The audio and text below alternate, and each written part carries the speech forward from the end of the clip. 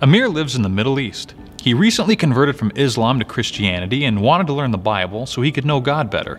However, due to security concerns, he has little contact with other Christians. So he did the same thing that Francis did. Francis is from Central Africa. He wanted to learn the Bible so he could teach his village about Jesus Christ.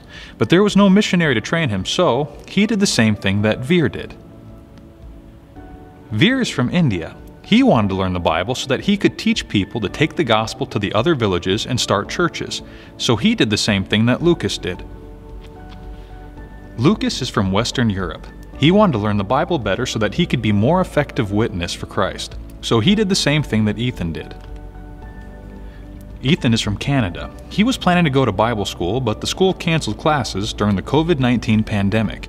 He did not want to wait for classes to resume, so he did the same thing as Felipe did. Felipe is from a South American village. His pastor asked him to teach Sunday school, but he felt his Bible knowledge was insufficient. So to help himself prepare to teach, he did what every one of these men did.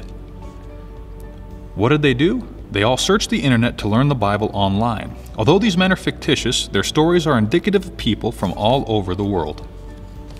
There was already a movement towards online learning before COVID, but the pandemic has only accelerated the growth of online learning.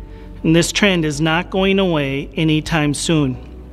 Sadly, while searching for an online Bible school, it is highly unlikely for a person to just stumble upon a school that would provide a doctrinally sound Bible education. Also, many overseas students are not only hindered financially from studying online, but many are educationally challenged and struggle to understand Western college-level courses as well. These difficulties created a gap between a person wanting to learn the Bible and getting a doctrinally sound Bible education. God has burdened our church to step in and bridge this gap by starting Global Baptist Bible College, an online Bible school for students outside the United States that is doctrinally sound, completely free, and clearly communicates the truths of the Bible at the educational level of the student. Now, the goal of this school is twofold. First, we have a Mark 16:15 mandate to preach the gospel to every creature.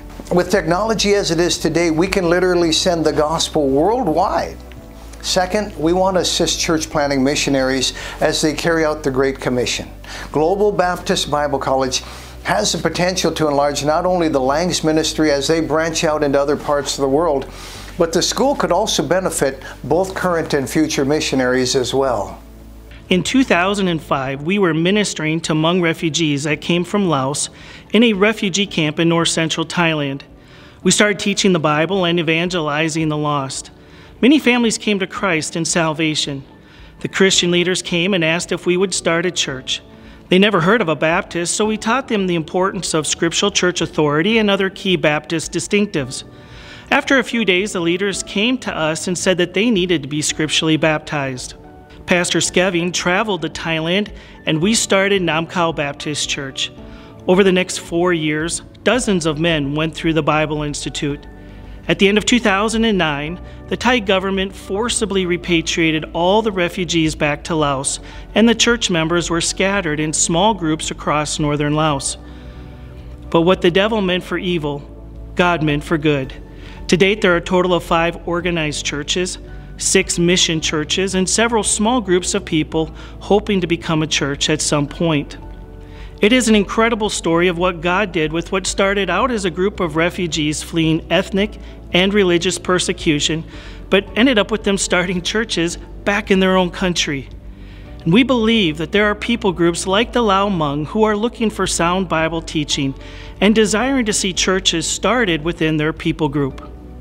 Not only will Global Baptist Bible College help us fulfill a long-held desire to get more Bible training curriculum into the hands of pastors in Thailand and Southeast Asia, but will also help us to branch out into other parts of the world by identifying and following up with key men that can help facilitate church planting endeavors in other people groups.